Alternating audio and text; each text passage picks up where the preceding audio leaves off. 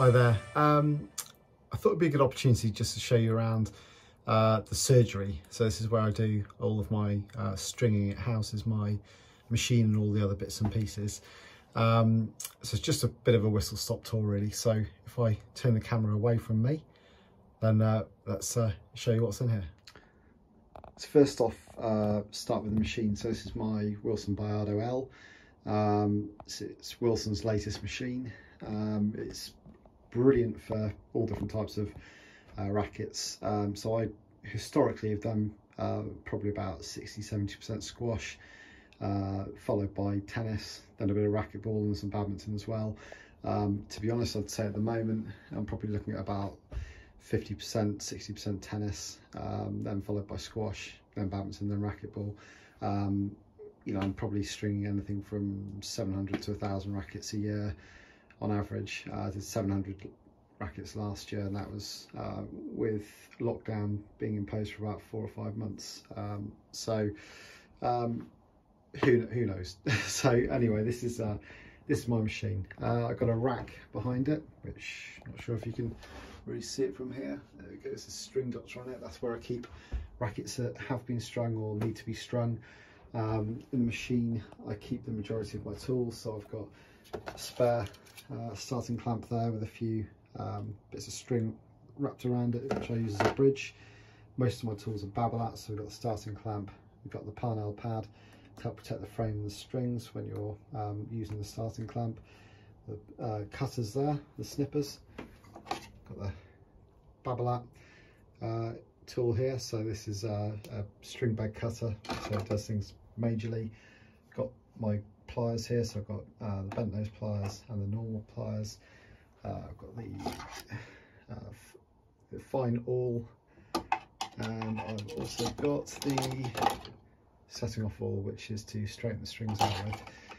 This thing here is to plunk in that hole, and you can adjust the ride height on the Wilson Baiardo machine. One thing which is really important, I've also got a little vacuum cleaner. So this is what we use to give the machine a quick dust off every couple of days or so. Got to be careful not to get too much dust in the machine. Under here you might see it, I've got a whole load of old plastic reels with no string in them. I'm trying to decide what to do with those. From a kind of eco-recycling perspective, I'm not a massive fan of just chucking things in the bin. Obviously the string goes in there, very difficult to recycle, so I do all sorts of things like make eco rackets and all kinds of crazy things where I use cut off bits of string to string. I've got my smart TV in the corner. It's all hooked up with a Wi-Fi booster, so I can watch some squash and watch some tennis. I can watch films, so I was watching Happy Gilmore earlier on this, so I do all that whilst I'm doing some stringing. Obviously strip lighting, nice and easy, nice and bright. Got some LEDs as well. I'll be honest, I just like having my colours really, so it's cool to just get yourself in the right mood when you're doing it. So I can flick and change whatever colour I want to when I'm doing it. So let's go for red, or should we have blue? I think blue's pretty cool, isn't it? So these are some of the other things. So I've got my weighing scales here. So that's what I use to weigh the rackets on. That measures in grams. I've got my balance board here. So the balance board is used to basically find the balance point of a racket. So you can either go in centimetres or you can go in points to the racket. Kind of show you how it's used. If I pick a racket that I've just strung, essentially you find the size of the racket, so 27-inch racket, line it up, and you twist the knob here until you eventually find the balance point of it, which would be, that's pretty close. So there we go.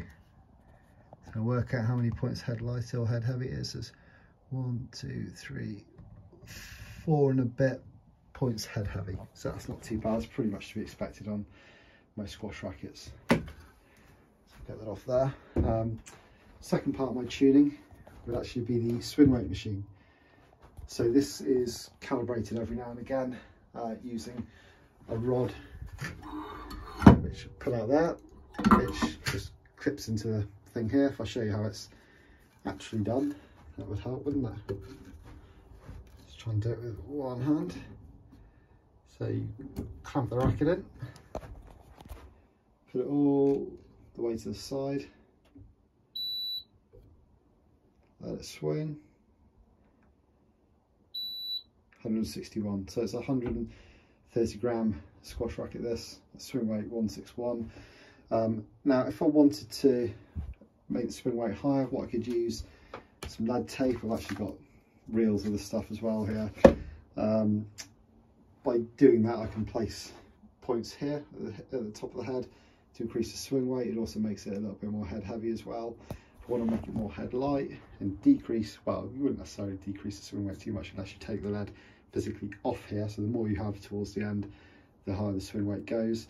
But if you attach lead to the handle, it's not going to decrease the swing weight necessarily unless you take the stuff off the top first of all.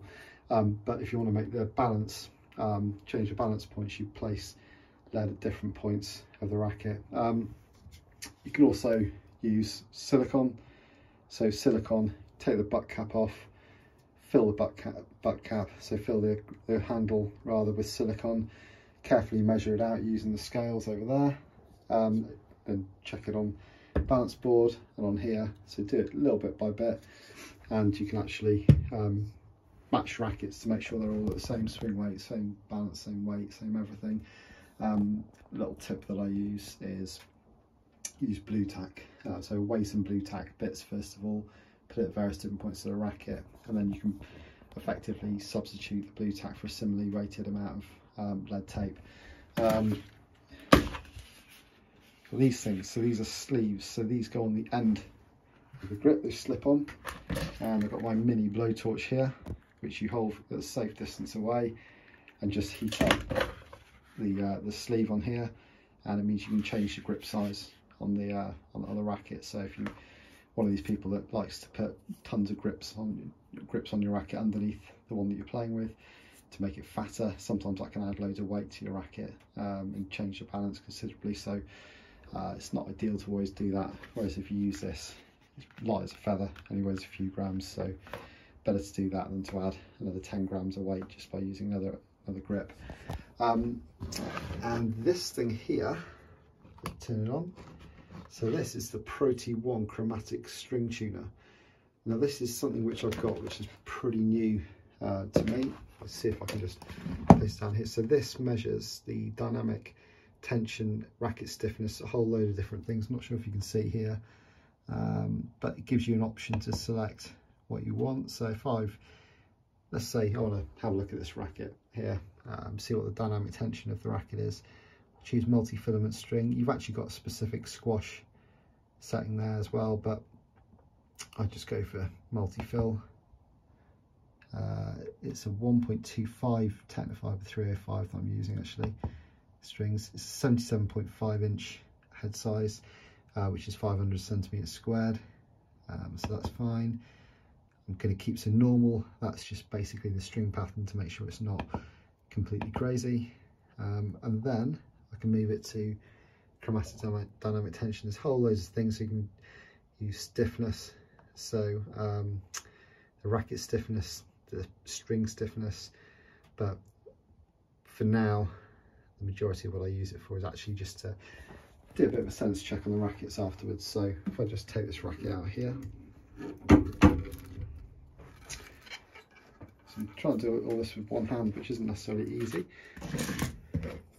You place the microphone here, so you get it underneath there. Am I doing that the right way? Probably not. There you go, it's a bit better. And what you actually do is, they actually recommend that you use a setting offal which is nice and blunt. And I find the best way of doing this actually.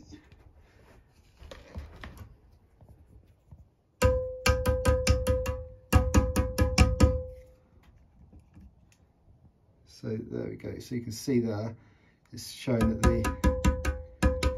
the dynamic tension on this racket is 32.2 pounds. Now, actually, with this racket, I'd hasten to add that I've actually strung this racket at 27 pounds. So although it's showing 31.9 pounds of tension there, that's the dynamic tension. So that's basically it's not the tension the strings pull at, it's the actual tension of the string bed. So because you've got the strings quite close together, it means they feel tight, because you've got the crosses and you've got the mains all interweaving over each other. To be honest with you, I don't really focus too much on what it says on here.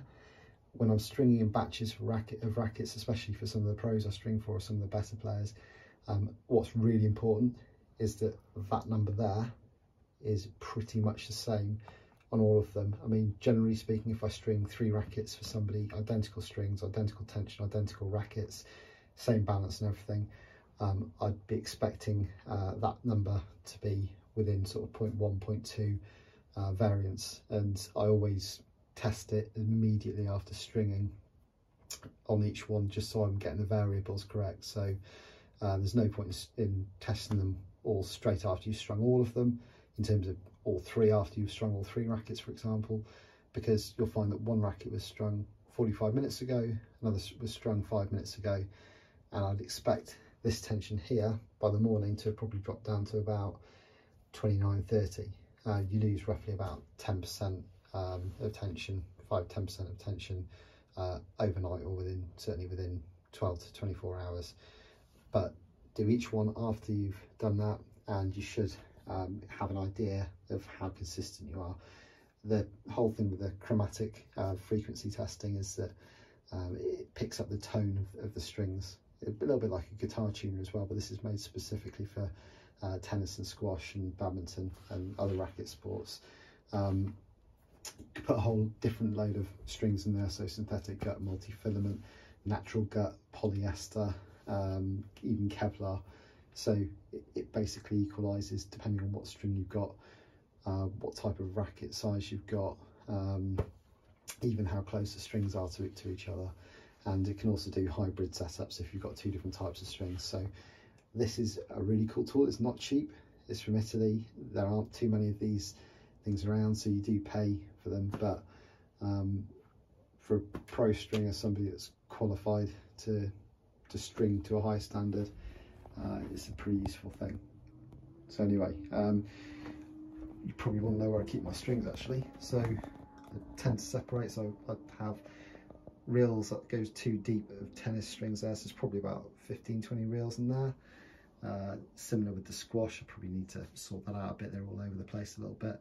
And I keep my sets of string in here, so I generally tend to use reels, but as you can see I've got loads and loads of sets of string in here. I've separated more into poly, into multi-filament. These are majority tennis, a few badminton strings there, and this is the squash side. But again, most of the strings I use will be straight off the reel. This is my kind of odds box, so it's got some grommets in it, it's got some little eyelets, it's got some, you can probably see it poking out there, got a couple of spare pots of Wilson, Yonex and Technofiber ink in there. Got a little pouch there with a bit more ink in them. Got some grips, lots and lots of different grips there. Some business cards, very important, some anti-back wipe. So important to use anti-back, especially at the moment. Keep things nice and clean. Little folder there with some magazine cuttings and things off it there. Cotton wool. So what do I use cotton wool for? So actually use that when you take the butt cap off a handle and you place silicone in it, shove some cotton wool in there, and it'll actually just basically stop the silicone from seeping down through into the frame of the racket. If I ever want to sit down, I use my stool. Oh, another little device here. So this is my electronic staple gun, good old Stanley, and it uses tacks which go into the butt of the handle to essentially keep the button handle in place, the button, the grip in place. So I think that's pretty much it, and there's my little wall of fame there.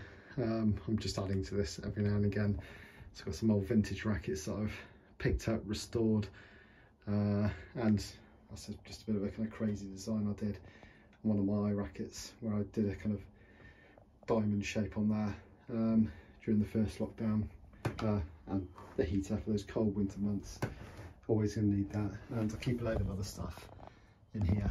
So that's pretty much it for me. Also got a printer down there, so I can print some things off, and a few spare reels of, spare sets of string too. So yeah, lots of stuff, but hopefully that gives you a bit more insight as to where I am with all my stringing tools and how I go about things. And oh, little fan in the corner there as well, just for when it gets really, really warm. Blinds up, all windows all around, so I can open those in the months as well, and a little hook up there for my camera for when I'm stringing. Anyway, thanks for allowing me to give you a tour. Cheers, bye.